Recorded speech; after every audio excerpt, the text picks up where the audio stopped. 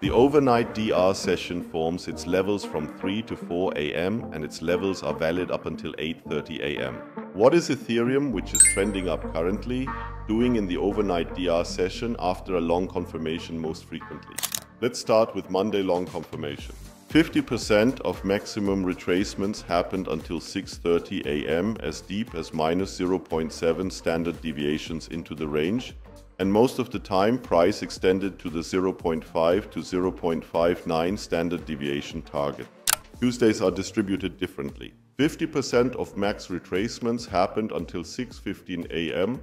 and most occurred in the minus 0.61 to minus 0.7 retracement area, while price reached 0.8 standard deviations around 70% of the time.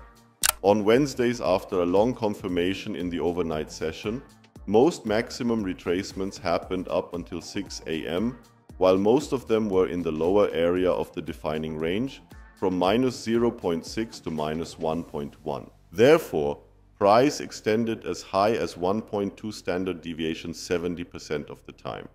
Could be interesting for retirement setups. Thursdays hit different. 50% of retracements happened up until 6:30 a.m., while most of them happened in the lower part of the defining range from minus 0.8 to minus 1.1. 50% of the time, price even extended to almost 2 standard deviations. And Fridays are also interesting.